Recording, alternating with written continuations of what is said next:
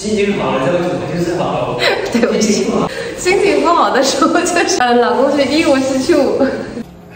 老肖一直说要给我买生鱼，结果一直没买。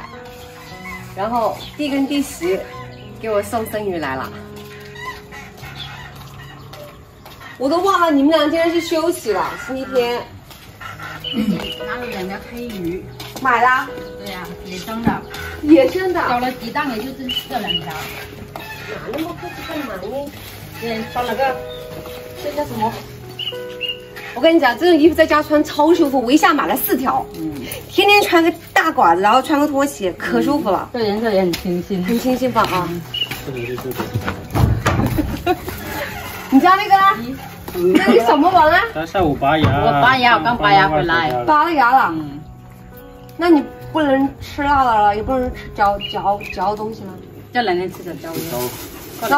那我把汤炖了，但是给你也喝点。你喝就得了。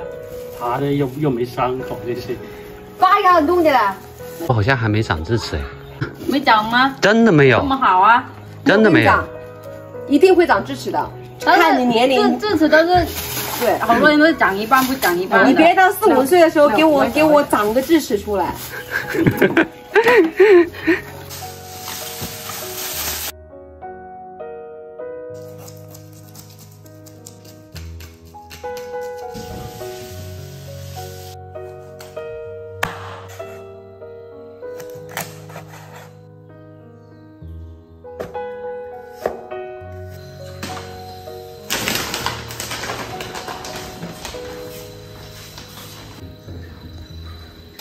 跟桂圆。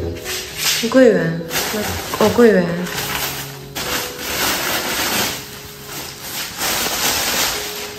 这是老肖给我的命令，一定要把这些吃完。阿姐们加油！我的中药嘛，不要凶，对着镜头不能凶。上次我又想起6盒，你吃了半年，吃剩5盒。不要凶，不要凶，这是不要凶1个月的中药。不要凶，你吃的有1个月了，还剩这样。淡定，淡定。我不找桂圆，我都不知道这里还有。你说你还是找桂圆嘛，真的是。你都不想说，你一点自觉性都没有，有点典型的像，知道吗？不见棺材不落泪，非得要那个出血啊！哎呀，我没有去。哎，才想起来要吃点了，要喝点了。哎，装得很像，装得很像，来再教一下。好笑吗？你要对你负责。哎呦哎呦，东哥那个样子很好看。滚！大光，我估计别人会觉得很奇怪，说为什么我妈妈不包？我跟大家讲，我们湖南人真的不会包这些补药，我妈也不会包，所以老肖来包。不会广西的。对，他不会广西的。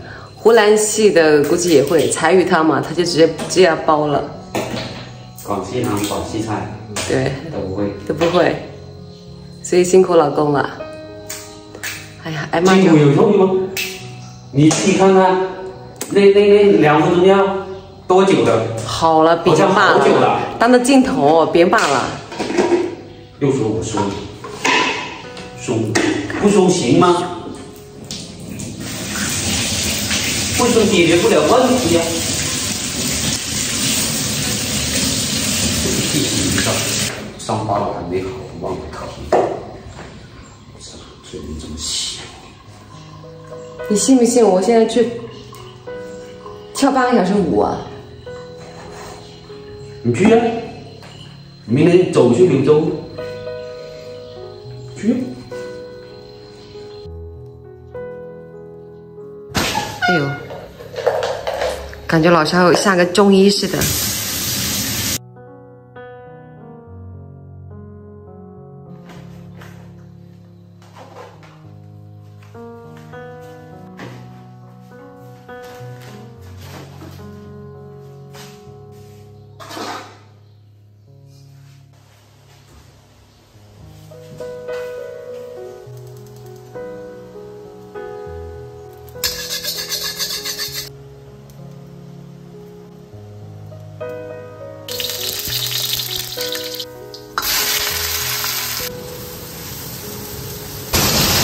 我们家老肖忙乱而不慌乱，老肖啊，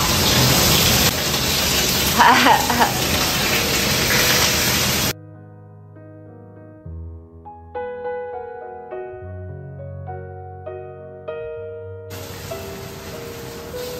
呦妈呀！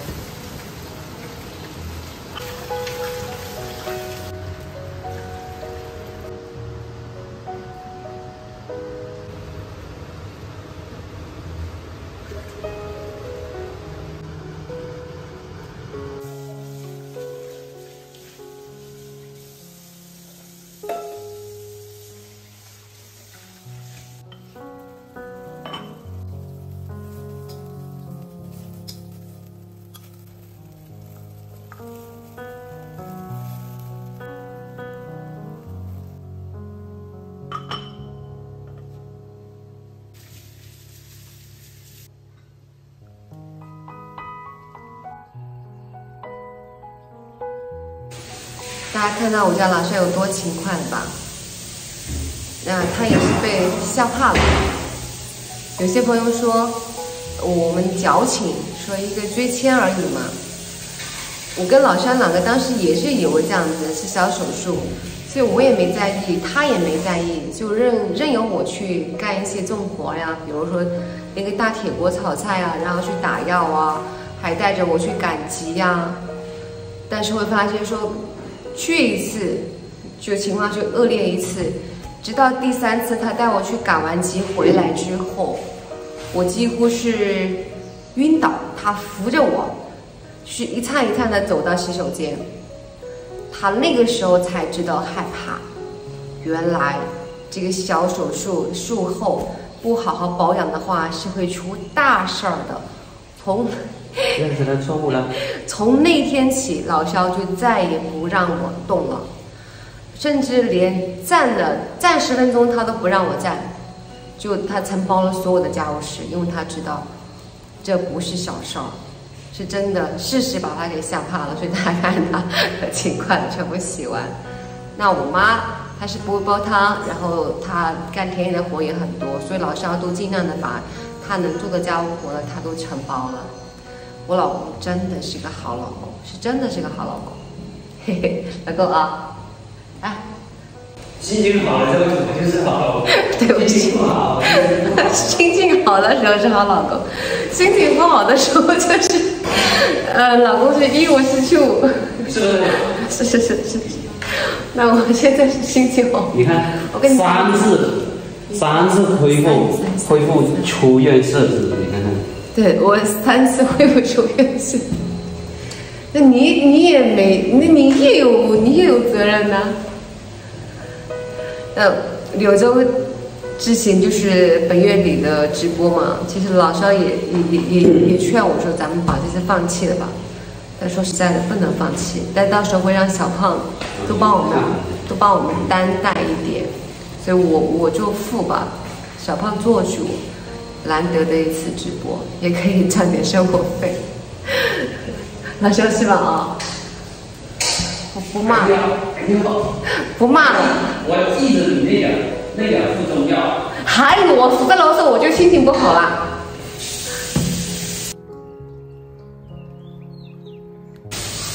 再跟大家啰嗦一下我跟宝月的关系啊。其实我跟宝月两个关系其实一直很好。但是他真的太忙了，他1年能跟我吃个团圆饭的时间，几乎真的可以数1、2、3来数的，所以真的没有办法。但他也真的是很有心，给我送了2次这种野生的生鱼给我，真的他很有心的嘛。住院的时候他也是抽空都会过来看我，他能做到这些已经很难得了。然后我想下次看他休息的时间，我身体好了，我来做一顿美食请他吃。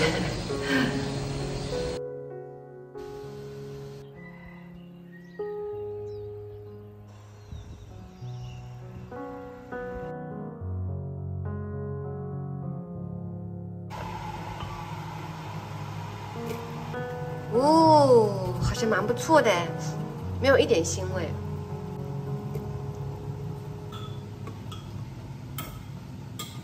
你不要了，你都不要了。慢慢。好了。喂，妈妈，哎，你的。好，谢谢。看好了。我去吃啊。待会检查。各位。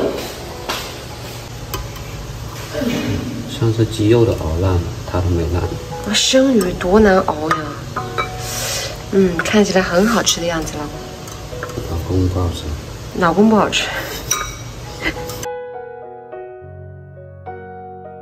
我放端汤。你也吃吧？我不吃。啊。我吃了变小白脸。美白的，这是美白的。大家看我老肖煮的广西鱼汤，可以吧？汤白，喝一口啊。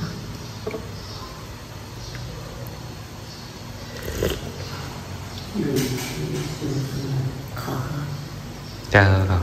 鲜，没有任何的腥味，然后有中药的香味，有枸杞的甜味。怎么样？很好喝，快来喝。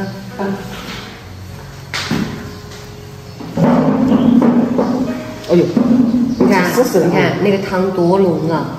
是不是很浓啊？这吃试试。谢谢大家指点我们老肖煲出如此好喝的汤，请继续指点。快点喝完了。好的。